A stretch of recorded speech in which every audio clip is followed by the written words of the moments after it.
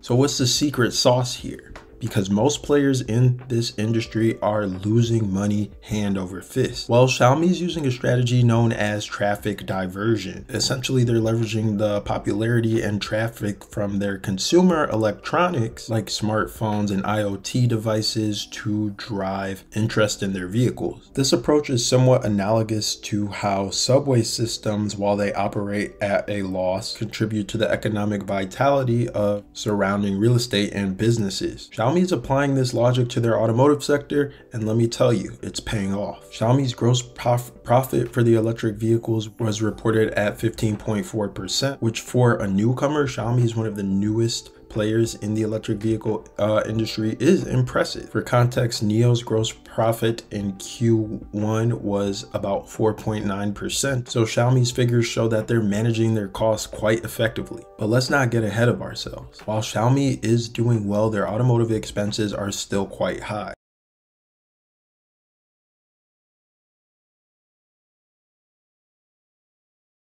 What's going on, everyone? My name's Obi, and welcome back to the Courtside Financial Podcast, the podcast where we talk about business and technology. In today's episode, we have a special focus on two prominent players in the EV industry, Xiaomi and Tesla. While their strategies are quite different, there have been some interesting developments from both companies. So we're going to be talking about those developments and how it pertains to one of my favorite companies, NIO. So it's going to be super interesting, super insightful, super useful for anyone who's invested in the electric vehicle industry or following the electric vehicle industry.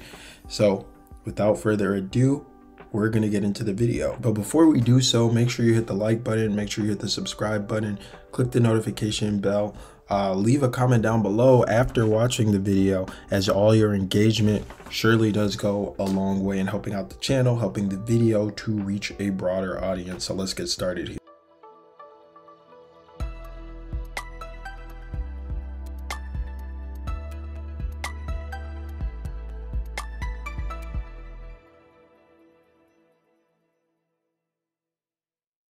Let's kick things off with Xiaomi. Now, if you're not following the news, to give you an update, Xiaomi is no longer just a smartphone company. They've expanded their reach far beyond that.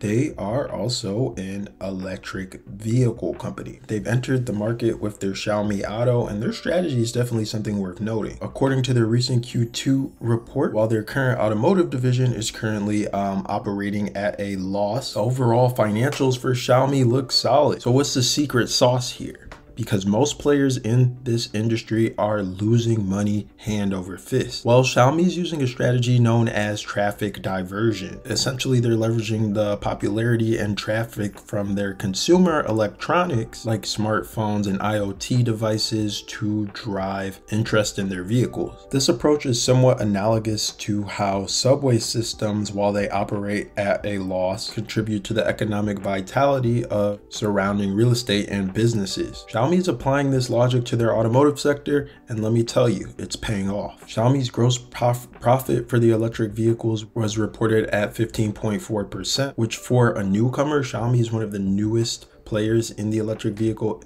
industry, is impressive. For context, NIO's gross profit in Q1 was about 4.9%. So Xiaomi's figures show that they're managing their costs quite effectively. But let's not get ahead of ourselves. While Xiaomi is doing well, their automotive expenses are still quite high, with significant R&D expense and of course marketing loss. This raises a crucial question for us NIO investors. Is it even possible for NIO to adapt a similar strategy to Xiaomi?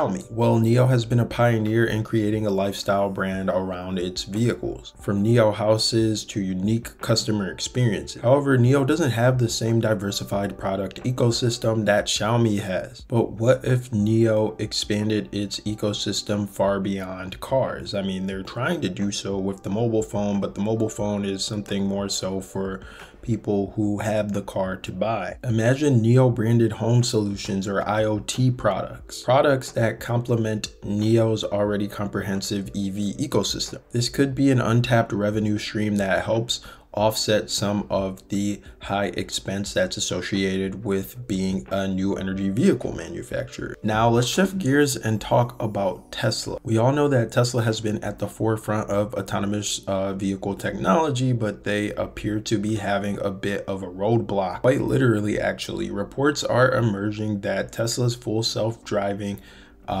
system has been banned in China for the time being. So what are the concerns? The concerns are accidents in the US and data security concerns. China's always been cautious when it comes to data security, especially with foreign companies. Tesla's challenges here should be a wake-up call for NIO. While NIO has its own advanced driver assistance systems, it's crucial that they stay ahead of the regulatory game. If NIO can successfully navigate these hurdles, perhaps by emphasizing local partnerships and getting data to remain in China, they could turn this into a competitive advantage. This situation also puts NIO into a unique position. If Tesla's FSD continues to face these regulatory hurdles, NIO could capture more market share by offering robust, China-compliant autonomous driving solutions. This could actually be a defining moment for NIO's tech stack, especially if they can bring something unique to the table that resonates with China regulators and consumers alike. And let's not forget, with Tesla potentially being limited to a few cities like Shanghai, this could open up opportunities for NIO to solidify itself in key regions all across China. What does this all mean for NIO? We're looking at two distinct potential strategies here. Xiaomi's diversified approach and Tesla's focus on cutting-edge technology with some regulatory risk. For NIO, the key takeaway here should be balance. NIO already has a strong brand, and a loyal customer base, but there's always room for growth, especially in this industry. Xiaomi's strategy shows the power of diversification, something NIO could explore more aggressively. On the other hand, Tesla's challenges showcase the importance of regulatory foresight and the need for a localized approach in China. At the end of the day, NIO's path forward will likely involve a good blend of both strategies. They need to continue innovating with their core products, like the ET7 and battery swapping technology, while also considering how they can diversify revenue streams, whether it's through new product lines, partnerships, or expanding into more adjacent markets. The goal should be to create a more resilient business that can weather the ups and downs of